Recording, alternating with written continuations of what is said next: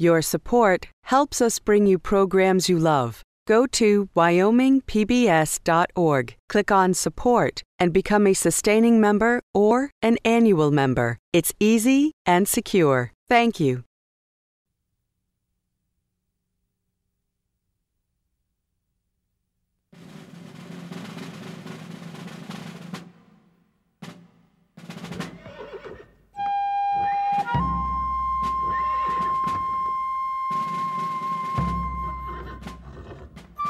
Unusual ability, sterling character, eloquent at the council fire, sagacious in planning campaigns, and fearless in warfare.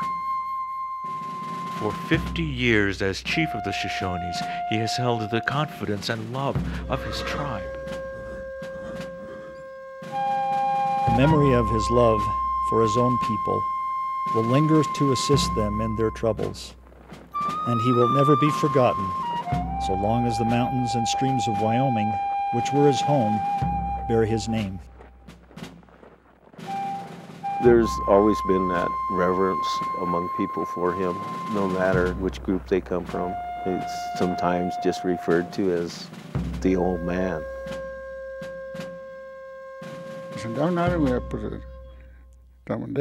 Washakie. Ovation. Dukumian Urian Harwingen. Developer Nowoldes. Ovitness and Dactagan and Hagadan. And they were kid. So I'm going to make my absolute. I'm so sorry. You should go suck on any web. There's Bumu and I don't get that. It's not a web.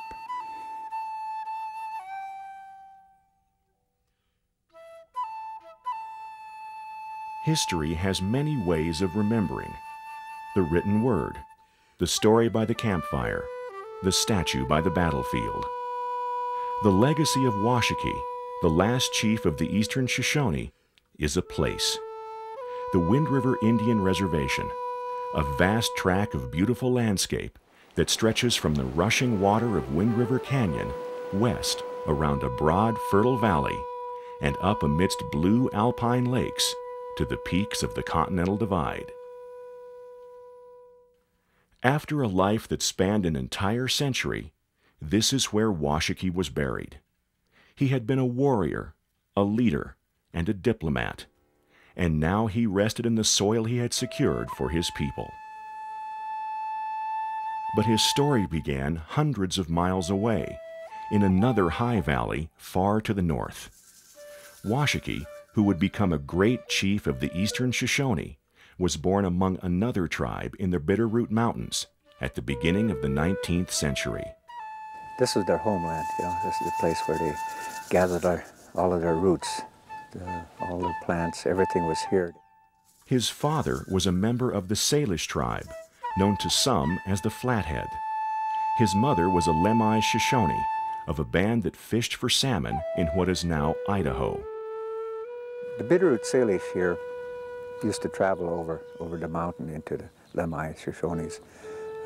They were allies, blood brothers.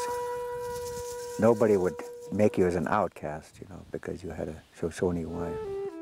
The Salish and the Shoshone of 200 years ago knew intimately the valleys and lakes and peaks of the northern Rockies. They knew where the buffalo were, where their enemies were, the spiritual places. They did not know where France was, but they had met French trappers. They did not know who the president was, though he ostensibly ruled even the unmapped country of the American West. They could not know what incredible changes lay ahead. The Shoshone homelands and the entire continent would be utterly changed in the century of Washakie's life. President Thomas Jefferson sent Lewis and Clark in 1804 to explore the Louisiana Purchase from St. Louis to the West Coast.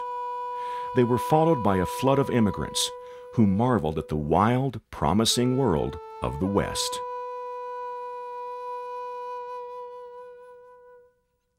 For the Americans already in the West, the Native Americans, The newcomers unsettled everything and made the world wild.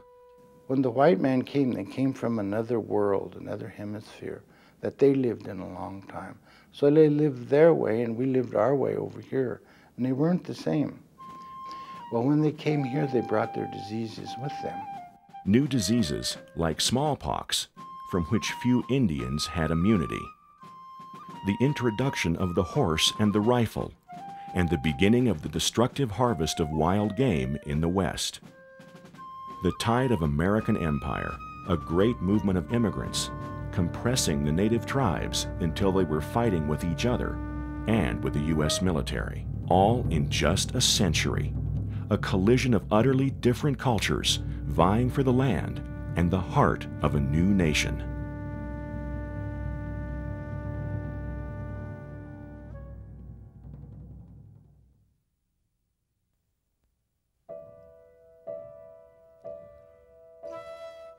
There are no surviving stories of Washakie's childhood among the Salish, but we know that as an Indian boy of that time, he would be an experienced hunter at an early age.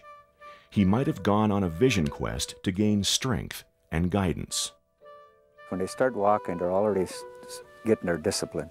They're getting their discipline. Up to 10 years old, they were in the care of their mothers. After 10 years old, they become, into the hands of their uncles or their fathers to train them. The Salish were a relatively peaceful people, but they found themselves fighting over hunting grounds and horses with the Blackfeet from the north.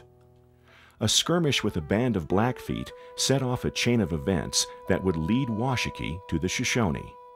Him and his family, they was up that way towards Montana, and they happened to run into the Blackfeet, and they killed his dad. Young Washakie survived the attack. He said a man came to him, and he said when he got up, he told him he was going to be a leader. He said, and the man disappeared. He said he had a bright light around him. He looked over this hill there, and there was some riders coming. He said, I could understand these people. He said, I could understand these men. They were speaking my mother's language, the leader. He said, I'm going to take him. He's going to help me. He's strong. He said, look at him. He's still standing. The boy found a new home among the Lemhi Shoshone.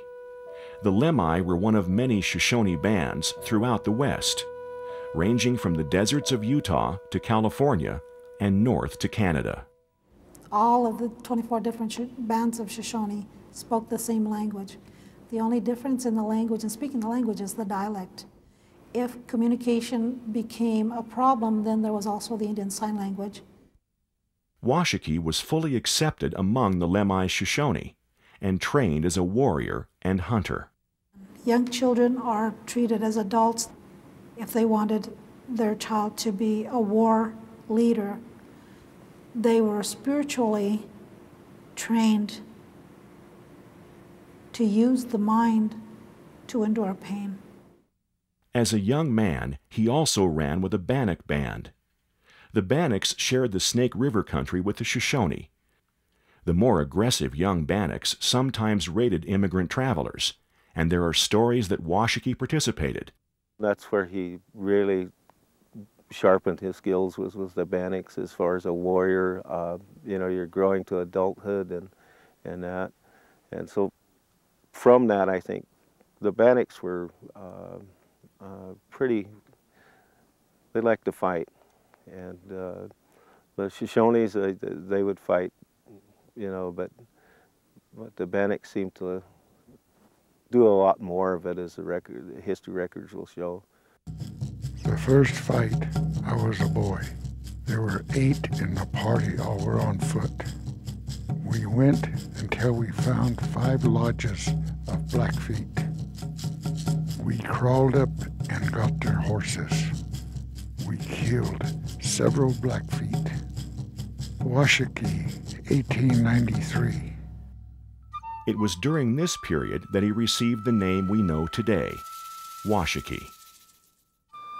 Some people will say it's rawhide rattle to the big wind people, or to the people in the area that I grew up. It actually was in reference to the scar. The Shoshone name for that rattle is Washakie. The migrators that come in interpreted that Washakie into a Washakie. And right there is where they called him Washakie. He would have a rattle that he made from a buffalo. And what he would do is when he would go into battle, he would shake it so that it would spook the horses, and they would think that it was a rattlesnake. But his destiny was to be a leader, and that would happen among the eastern Shoshone in the Wind River Valley.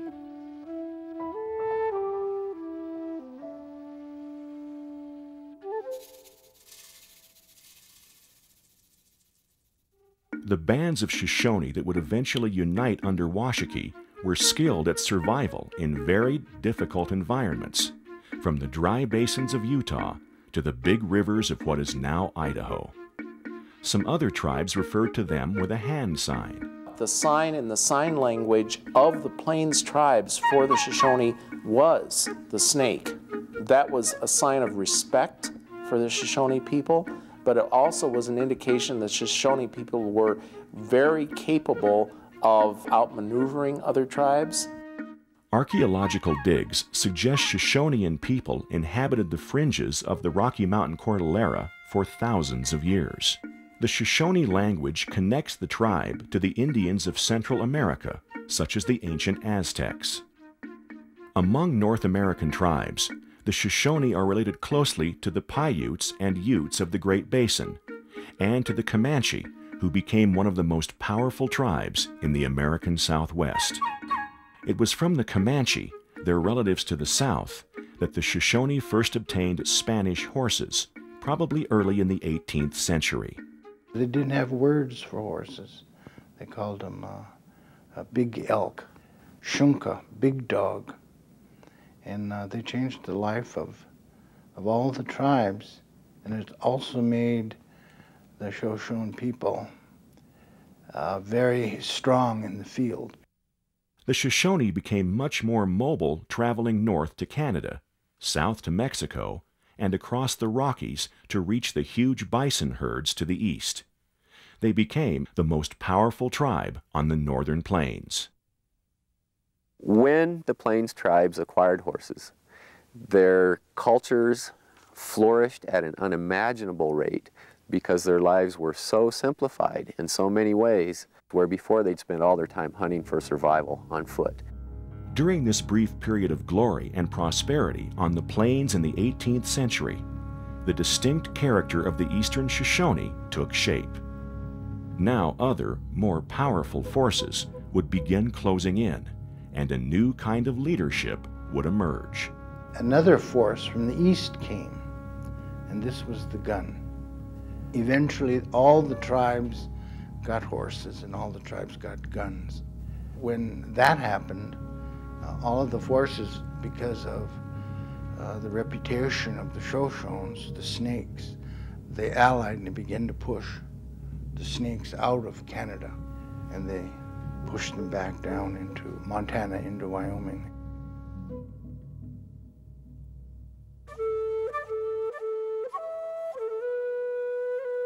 To politicians like Thomas Jefferson, the West offered space, a vast empty repository where you could send restless pioneers and Indian tribes from the East.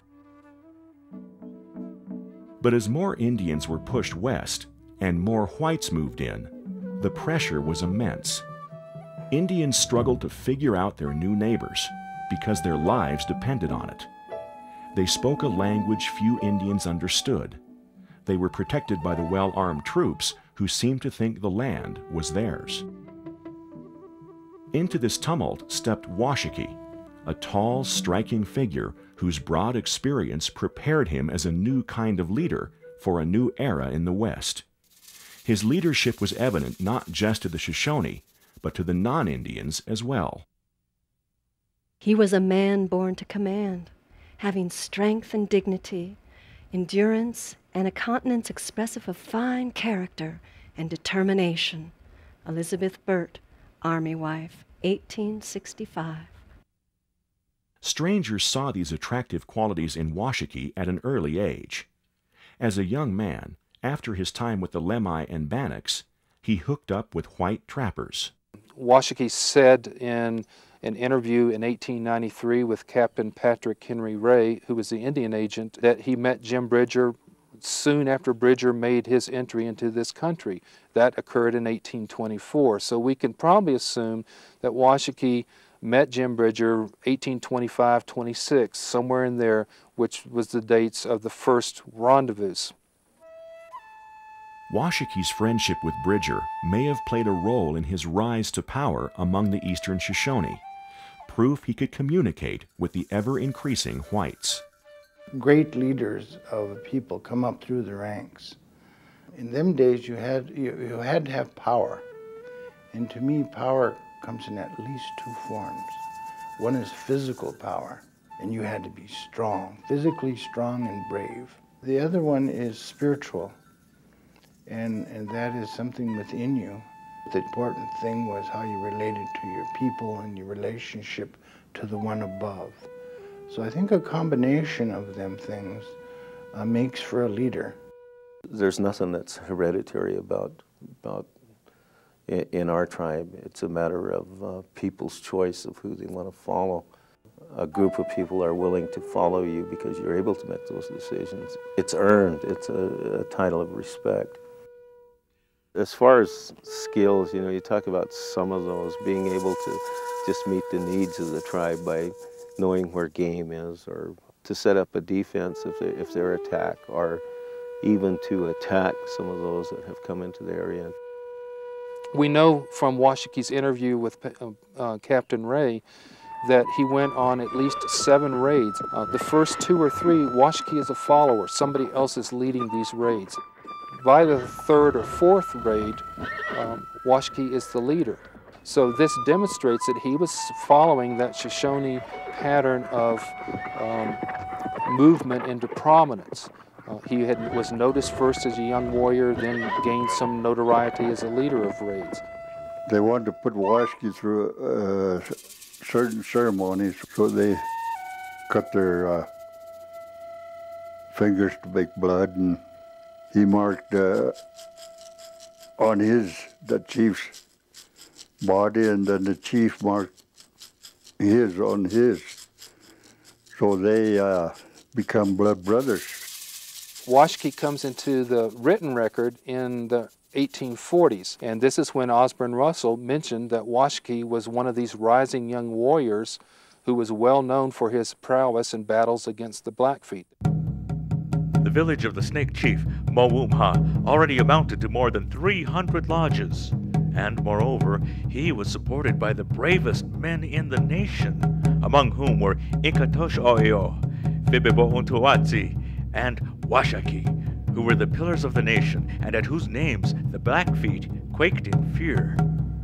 Osborne Russell. The years that followed were a most difficult time for the Shoshone Indians. They were beset on all sides. White immigrants to the south, Blackfeet and Crow to the north, Sioux from the east, the Utes to the west, and now Mormons moving into Utah.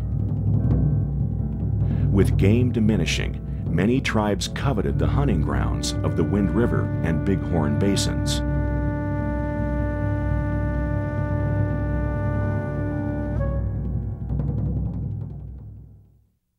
The Fort Laramie negotiations of 1851 were the first major attempt by the U.S. government to settle matters with the powerful Plains tribes, the Sioux, the Cheyenne, the Arapaho, the Crow. It was Jim Bridger, Washakie's trapper friend, who convinced the Shoshone that they should be at this treaty meeting, too. The Shoshone hesitated before entering the open country of their enemies. There had been trouble with the Sioux only days before. When they finally did arrive, it was with a great show of strength. They were dressed in their best, riding fine war horses, and made a grandly savage appearance, the chief alone a short distance in advance. A Sioux sprang upon his horse, bow and arrows in hand, and rushed towards Washakie. The chief moved a few steps farther and raised his gun ready to fire, just as the reckless Sioux was pulled from his horse and disarmed. The attitude of the Snakes, the cool, deliberate action of the chief, the staunch firmness of his warriors, and the quiet demeanor of women and children who were perfectly self-possessed. Percival Lowe, Dragoon. When I think about the things that my grandmother directly knew about what happened, she said, your grandfather said that he rode in.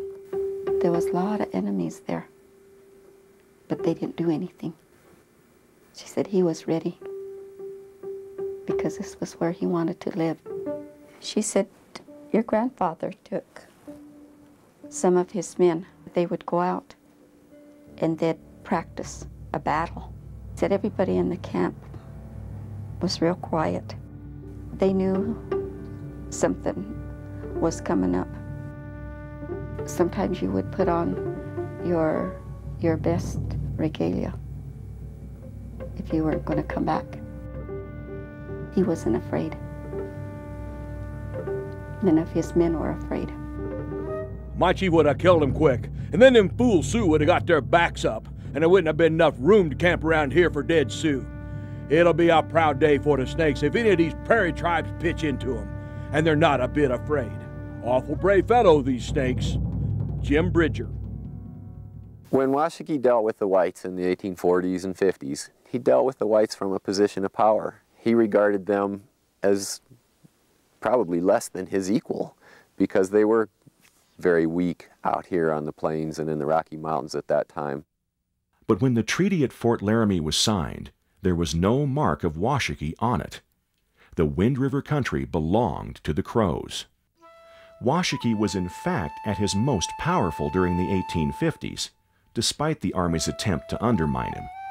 His people moved about in eastern Utah, the Fort Bridger area, the Green River country, and the Wind River Valley. The Shoshone every few years would continue a tradition that went back several generations of all the different bands from Oregon to Wyoming gathering in one place. And at this time, they would have like a supreme chief, I guess we would call them. And in 1856, according to some of the early historians, Washakie was that chief. The Crow controlled the northern end of the Wind River Valley, and there were fights between them and the Shoshone. The Battle of Two Hearts, or Crow Heart Butte as it's often known, took place about 1852 to 1857, as near as we can tell from the documentary sources, and based on oral traditions as well. The battle came about primarily because of federal meddling in Indian affairs, namely the Treaty of Fort Laramie in 1851. This treaty ignored the fact that the Shoshone sheep-eaters had lived in the mountains of the Wind Rivers in the Yellowstone area for a long, long time, and that Chief Washakie Shoshones often traveled through the Wind River, hunted there, used it to get to other places. In a popular version of the Crow Heart Butte story, Washakie and Big Robbers settled the tribe's differences in hand-to-hand combat. The image of the two warriors fighting atop Crow Heart Butte has become a Wild West legend. The real story is debated among historians, Crows, and Shoshone. As I was told when I was a little girl, was that the Battle of Crow Heart Butte did not actually happen at Crow Heart Butte. A group of Crow hunters had come down and stole some horses from the Shoshone people at their camp. And Chief Washakie and the Shoshones chased the Crows as far as Mexican Pass, where they recovered the horses. But while they were there, they did fight, and some Crows were killed. And the ones that survived were sent back with half of their scalps intact, as a message to the Crow people that the Shoshones weren't to be messed with. When he challenged that Crow chief, he said, "I'm gonna cut your heart out and eat it." When that battle was over, he killed him. And they said he held his heart on a lance after the battle and rode with it. I mean, my dad used to say that he did take his heart, and my grandmother said he ate it, so between the two, I'd say there's some truth to it. From this battle, everyone agrees, Washakie emerged with a Crow wife. To her descendants, that's indisputable. My great-grandmother was a Crow that Chief Washakie took. It was actually his last wife. Well, you have to take something, and women are always the best, unless it's a good horse. But the real struggle of the mid-19th century for the Shoshone, as well as other tribes on the plains and in the West, was for sustenance. The game that had sustained them for centuries had been wiped out in just a few devastating years. Game enough could not be found for Indians to subsist for 1 year. In my opinion, reservations should be made without delay. Jacob Forney, Superintendent of Indian Affairs, Utah Territory. Even Washakie, who consistently made overtures of peace toward the U.S. government, protested the impact of the settlers on the land and wildlife. This is my country and my people's country. My father lived here and he drank from this river, while our ponies grazed on these bottoms. Our mothers gathered the dry wood from this land. The buffalo and elk came here to drink water and eat grass. But now they've either been killed or driven back out of the land. The grass is all eaten off by the white man's horses and cattle, and the dry wood has been burned. And sometimes when our young men have been hunting and got tired and hungry, they have come to the white man's camp and have been ordered to get out. In his anger, Washakie made some threats, but he repeatedly pressed Indian agents for a reservation. He wanted to live in peace.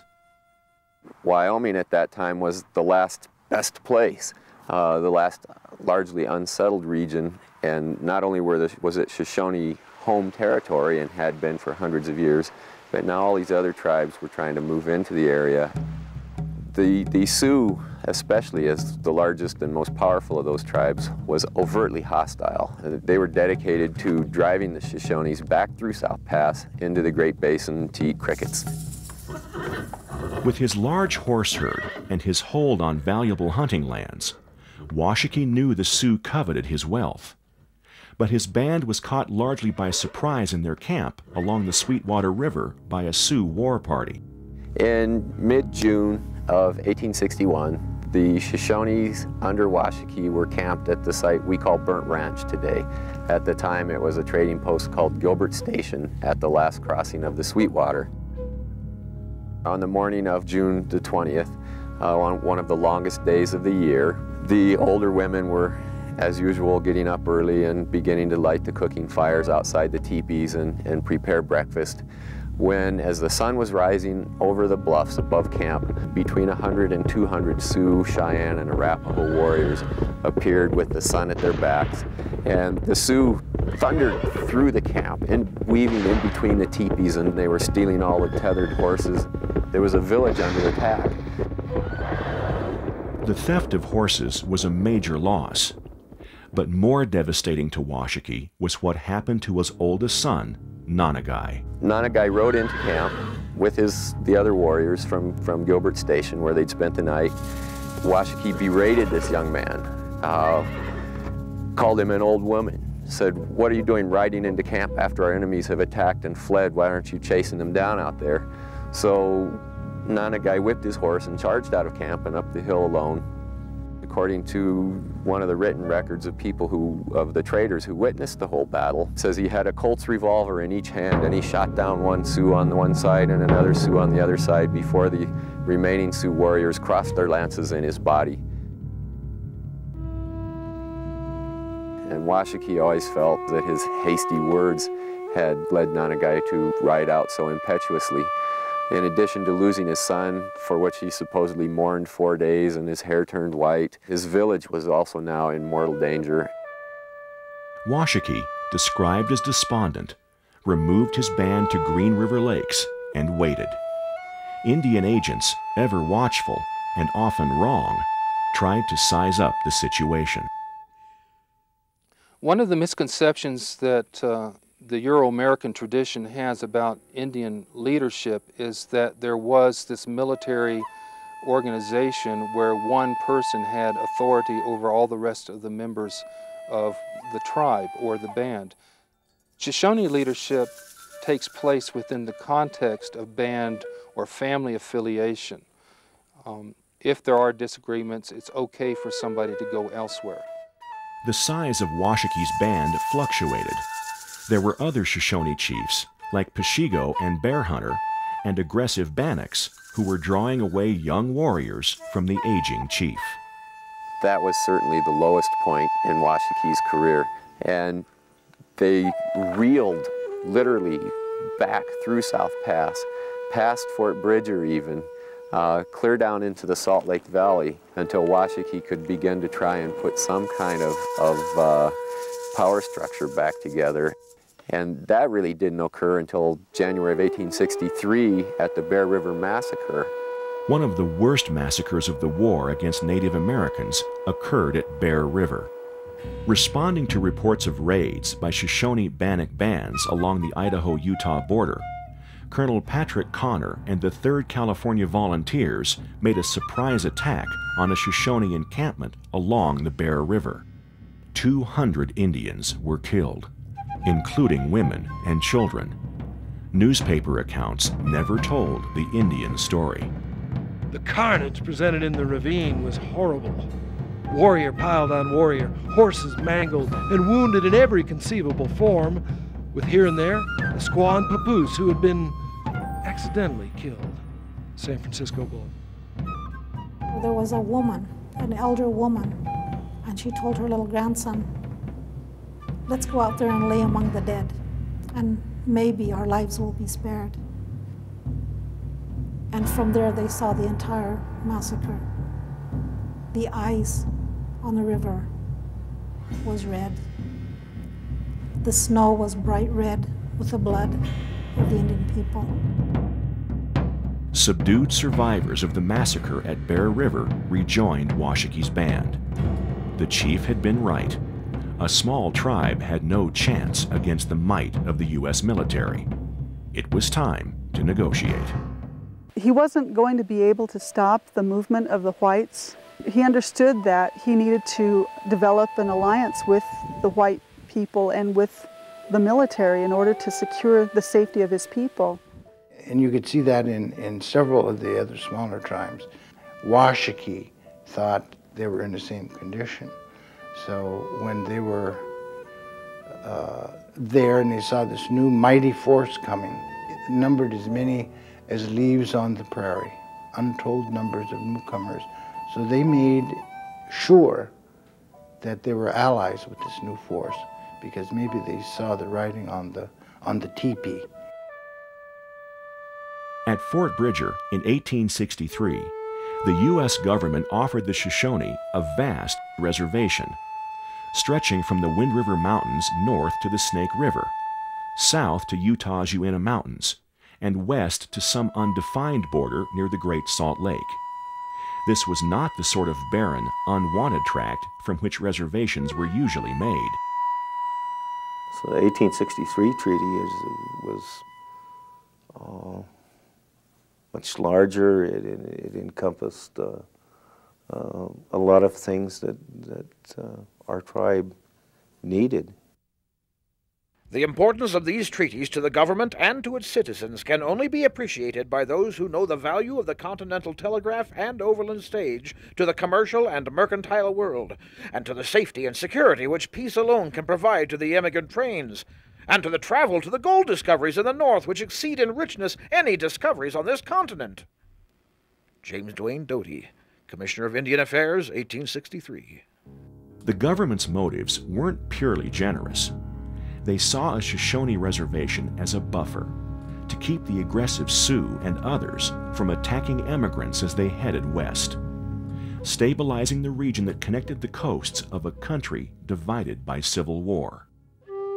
But the huge Shoshone reservation was poorly defined, and 5 years later, another treaty council was held at Fort Bridger. They was all called to Fort Bridger to talk about a treaty.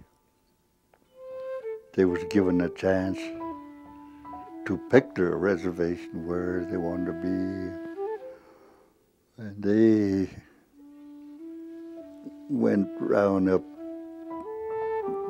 in through Pinedale and through there and all that territory in there where there was that.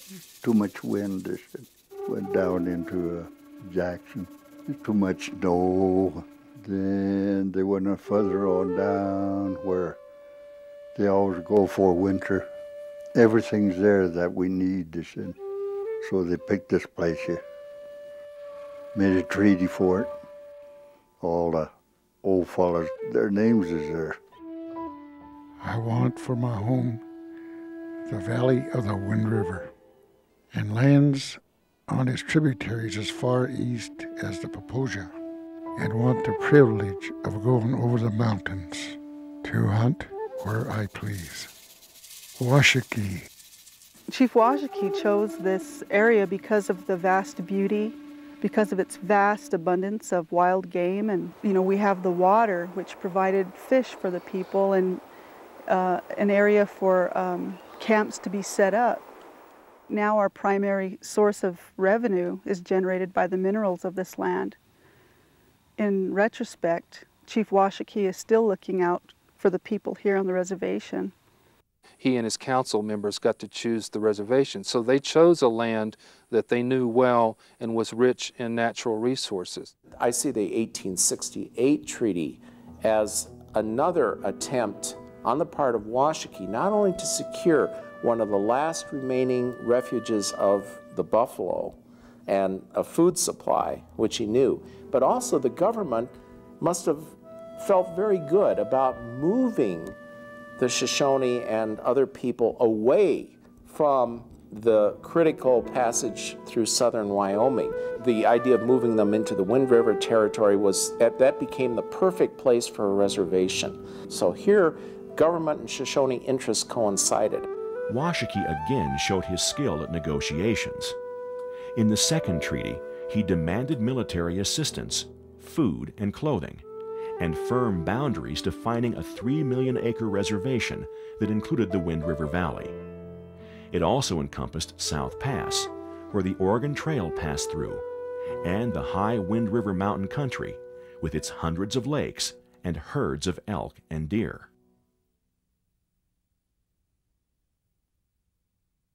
Washakie is often quoted speaking with the confident air of an absolute leader.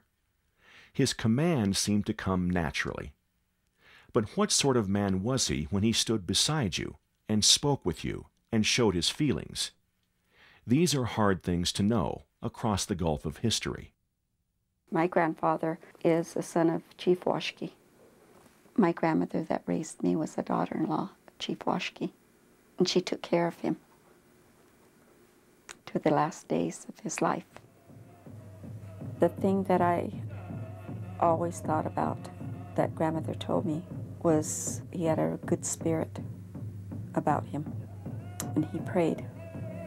He was able to lead his people because of his spirituality, because he believed in the Creator.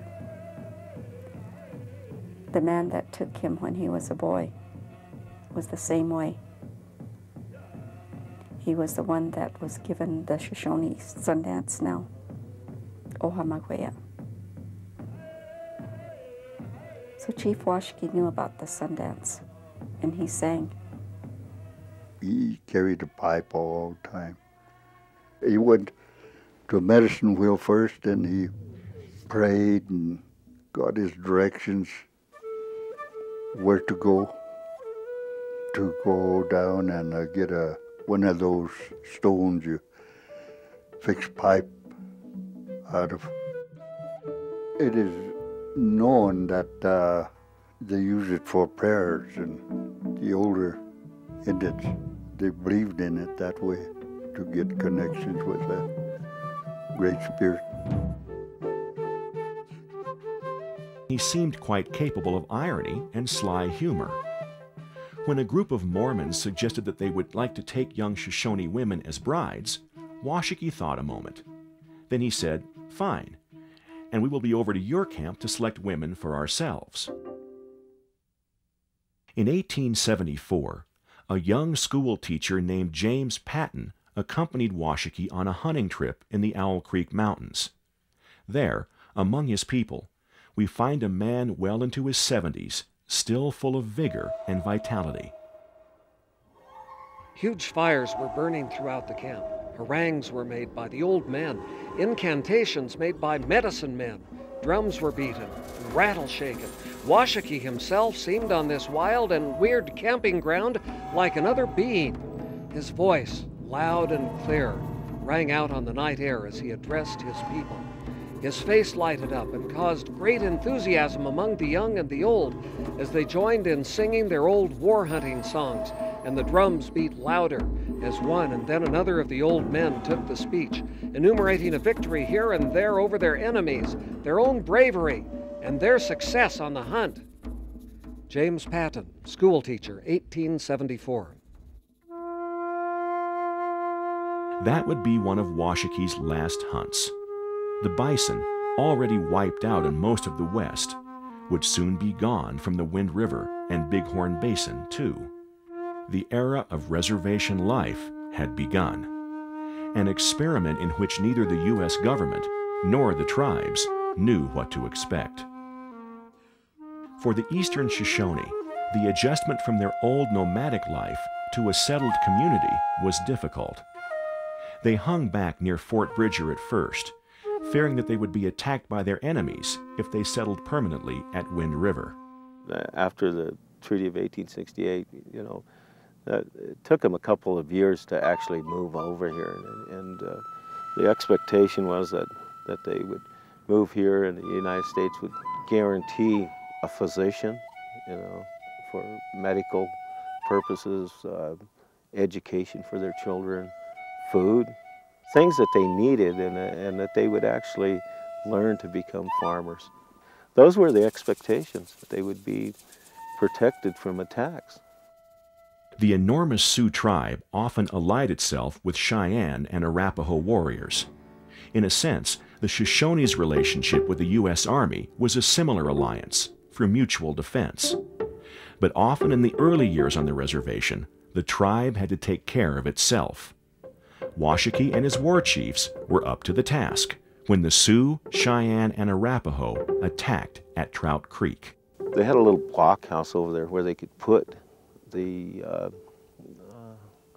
government and military dependents, wives and children, but really there was no place to put the women and children of the Shoshone tribes, and what they did was they actually took them west up Trout Creek and hid them, and because they had advance notice on that battle, they was able to set their teepees up along a ridge and actually dig down inside the teepees and set the teepees up high where you can see out of them. There was warriors with rifles and bows, and they were inside those teepees, dug down, much like you would probably dig a foxhole, and then they were able to shoot out from under those teepees and kill quite a few. What they didn't kill, they chased towards Casper. Shoshone warriors sometimes accompanied U.S. Army troops in campaigns to subdue tribes that were traditional Shoshone enemies. Even Washakie, now in his 70s, sometimes went, riding with General George Crook in his campaign against the Sioux. The Shoshone say that if the generals had listened to Washakie, Custer's death at Little Bighorn would never have happened. That's what was told to me, that they joined up with the armies to see they had enemies too. That to straighten things out, they got helping each other. They fought the Sioux, Sioux and Cheyennes and Arapaho. Sometimes the battles were close to home. In June of 1874, troops under Captain Alfred Bates set out from Camp Brown after an Arapaho hunting party, though there was no evidence that they were to blame for any attacks. These were Shoshone enemies, though, so Washakie and his warriors accompanied the troops as they traveled at night to the Owl Creek Mountains. We had several boggy alkali creeks to cross, and deep arroyos, ravines, high sandy ridges, and infernal sagebrush deserts found the terrain treacherous and taxing. Flowing hair and the swarthy countenances of the Shoshones mingled with the eager faces and courtly uniforms of the officers. Dr. Thomas McGee. In early morning, the troops and warriors came over a ridge above the sleeping Arapaho camp. The battle was hand-to-hand, with heavy losses for the Arapaho, who retreated to a plateau above the camp and fired down on the attackers. When Lieutenant Young fell, Washakie and his men held the line, and when it was impossible, owing to a concentration of the enemy, to hold the point longer, Washakie ordered the noted scout Cosgrove to carry Lieutenant Young off, and slowly retreated behind the lieutenant under a desperate fire. James Irwin, Indian agent. 4 years later, in 1878, about 600 Arapaho would arrive, starving and cold, at the Shoshone Reservation. They had suffered losses and hunger, and promises of an Arapaho reservation had been made and broken. The Arapaho people arrived here on the reservation destitute, hungry, and they had no place else to go. And when the government put them here on the reservation with the Shoshone people, Chief Washakie said, yes, you know, they may stay for one winter. Nevertheless, the government intended it to be permanent and never made that plain to the Shoshones or the Arapahos. The Shoshones, although they are opposed to it and look upon it as an encroachment on their rights, yet will make no great objections. Washakie and the headmen, though they dislike bitterly to divide their property with other bands, have two great hearts to say no. James A. Patton, Indian agent. You know, as I was told by my grandmother, even though we're two separate people or we're two separate tribes, we're still Indian people. And she would tell me, Dama nawandas, oyondas. We are as one. The Arapaho would never leave the Wind River Indian Reservation. It was one of many promises made and broken to both the Shoshone and the Arapaho.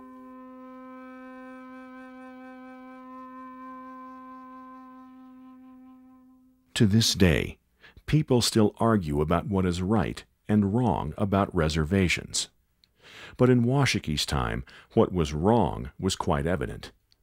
The tribes had exchanged their freedom and their claims on the traditional lands in exchange for their own inviolate piece of property and government support to help them get started. The efforts of tribal members were stymied when annuities were cut or farm implements failed to arrive. Farming on the Wind River Reservation is a dicey proposition for anybody, not to mention Indians who had basically no background in farming. They were a hunting culture. The government expected the Shoshones to farm, but they never supplied them with what they really needed to make that successful, and that was water. He never dreamed in his wildest nightmares that the whites would come in and literally take over everything. By the late 1800s, his people would be enduring a 1 in 3 mortality rate. The white man kills our game, captures our furs, and sometimes feeds his herds upon our meadows. And your great and mighty government does not protect us in our rights. It leaves us without the promised seed, without tools for cultivating the land, without food we still lack, without the schools we need so much for our children. I again say, the government does not keep its word. At the very time the Shoshone were signing the 1868 treaty, a gold rush was developing in the high country around South Pass. The miners were digging within the reservation boundaries. So the government sent Felix Bruneau, a veteran negotiator with tribes, to see if the Shoshone would give up the land in exchange for some acreage to the north. The government thinks that exchange is fair. If the Indians do not think it fair, it is for them to say so. I have two hearts about it. This land is good. There is plenty of grass, berries, prairie squirrels, and fish. That in the north is poor, and I think it belongs to the Crows. Suppose you give the president that land, and the president gives you $5,000 worth of cattle every year for 5 years. The Shoshone gave up 700,000 acres in the negotiations with Bruneau. Though Washakie recognized the value of resources like gold, he could see dangerous conflicts looming with miners in the South Pass area. Peace was the path that he and the other Shoshone leaders had chosen. Washakie does confer with his council members to pursue the best policy. It looks like he has absolute authority, but he's doing the same thing he did all along, which is use his advisors to help him decide the best course of action for his people. I think that's one of the main qualities of a leader, is the ability to work with other people and to compromise. After 1885, Shoshone wealth declined rapidly. This happened because buffalo had been killed off. It also happened because where there were good hunting and game lands, now white ranchers spread their hundreds of thousands of cattle into the areas, which destroyed the resources available for wild game. There was also something called the Panic of 1893, which was the most severe depression the United States had ever experienced up to that point. And budgets to Indian agencies were cut severely. All in all, this contributed to a massive poverty of all Indian tribes, not just the Shoshones.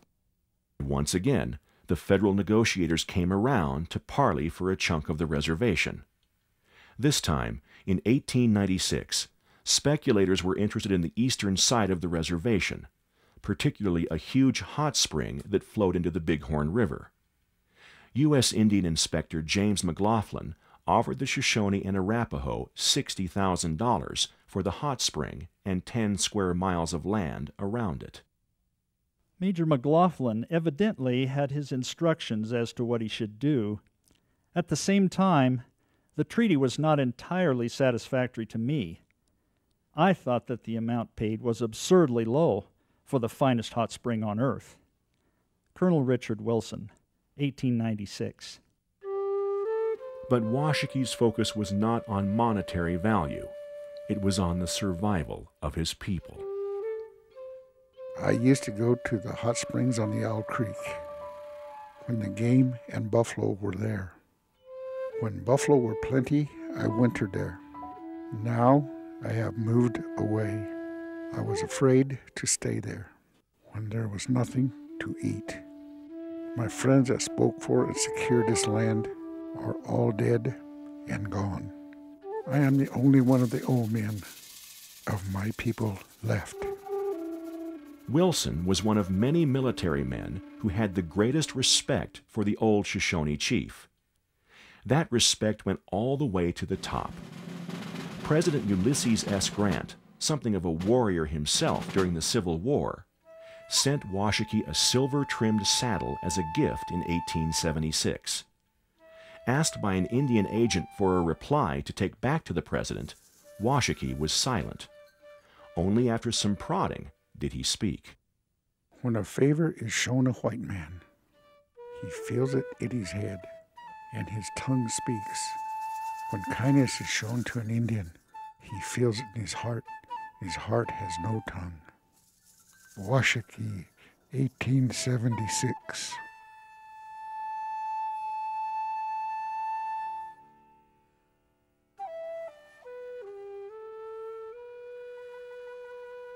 Washakie was an old man now. The life he had been born to, following the cycles of the seasons, was long gone. Skirmishes, battles, and wars had been won and lost. His people were around him in the warm valley. He had the respect of presidents. But he stayed close to his family. And he lived to be old. A lot of times, good people live to be old, to be good seeds. That's what they're here for, being examples. To the end, the old man lived a robust, unpretentious life. He made visits around the reservation, often riding his horse. In February 1900, his health took a turn for the worse. He had been having difficulty eating and finally could no longer rise from his bed.